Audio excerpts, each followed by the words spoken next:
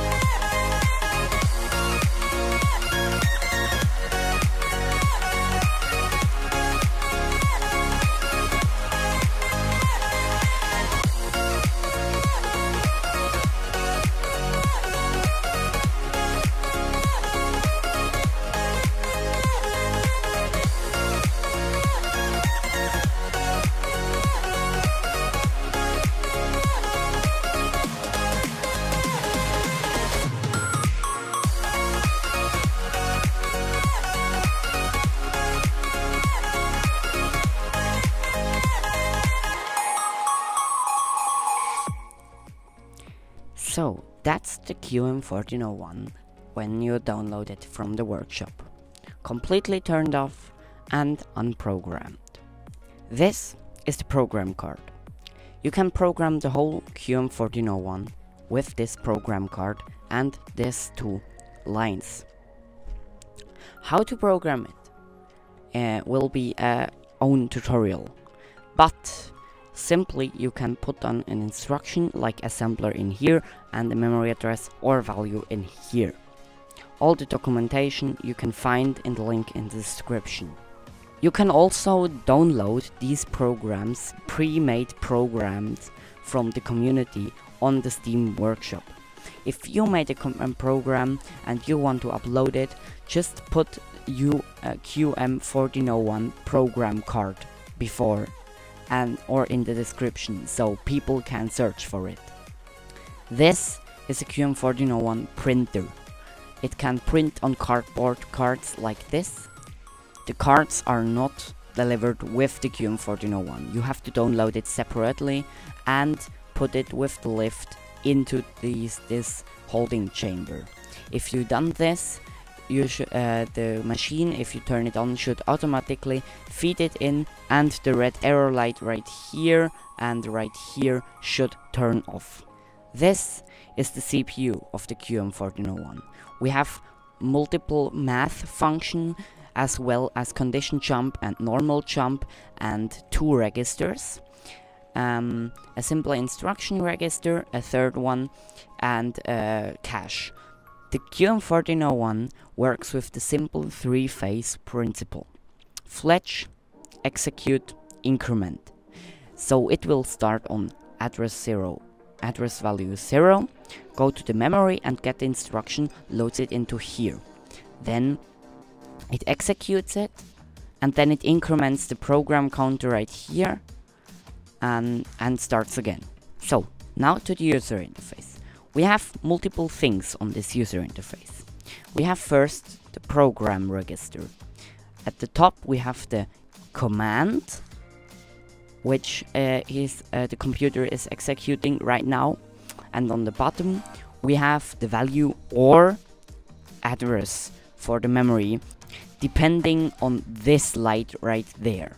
Here we have the switch to turn the user interface on and the lights up there, as well as a coffee machine.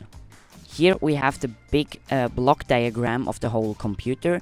In the middle we have the CPU, the memory, both registers, which are 16-bit, and the card reader and the printer. Up here we have 6 possible error codes. Down here we have the user interface for starting and stopping and resetting the machine. The green light shows that it is running and the green button is to start it. The yellow light is the clock cycle. It blinks every time it makes a clock cycle. The same thing is with this lamp up here. The yellow button is for crashing the machine. So if you want to stop the machine without deleting everything in every cache. The red light is on when the machine is turned off. The red button is to turn off the machine and delete everything in the RAM and in the registers. The violet part is for turning debugging mode on. If you turn the switch on, it will disable the internal clock and you can step with that button through every instruction. Down here we have the full address bus, which can be showed here, and the memory bus on here, and the program counter down here. Everything is read from left to right as usual. I won't go to all these lamps. They are pretty simple. Red lights are errors, green lights are running. Then here we have the activity light from the CPU to RAM. Here we have the RAM activity with the bank select and the activity which function of the CPU is used. Here we see which instruction cycle it is in, and here we see if it is off, is it a value in here, or it's on, it's a memory address in here. Here we see activity light, error light, on light, activity lights, error light, on light. Simple. So let's turn it on. We have on the side a switch which you can turn on, and when the computer is actually on, this lamp is on, as well as the orange light up there. Then we can turn on the user interface, which actually don't work if the computer is off, and we see everything is wonderfully running and glowing. We can also turn on the lights right here, but with ScrapMechanic is a little bit glitchy and it disturbs me, so I turn it all off, but it is actually useful. Then we have to program the computer, because if we would run it, it would not work. So I now programmed the computer a simple 5+7 addition. So if I press that green button, it should turn on and we should see the RAM goes on. Yes, it actually reads the color card and puts it into RAM. Now it is working and we should see the clock turning on in a second. So we can see it runs, so it has actually loaded 5 into the register A. Now it loads 7 into register B, and next it should add those two together.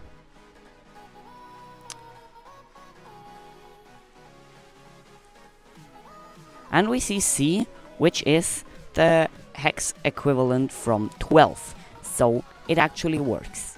Now it is run out and nothing is there, and because of that it begins to do weird stuff, and because it is always a good option to turn it off in the program, I haven't done this because I don't want it to get reset. I could also technically just make a crash, but I also don't want it to do this because it is actually also not practical. That was it from my little explanation and show out of the QM1401. I hope you enjoyed. If so, leave a like, also consider subscribing, and we will see us the next time. Bye.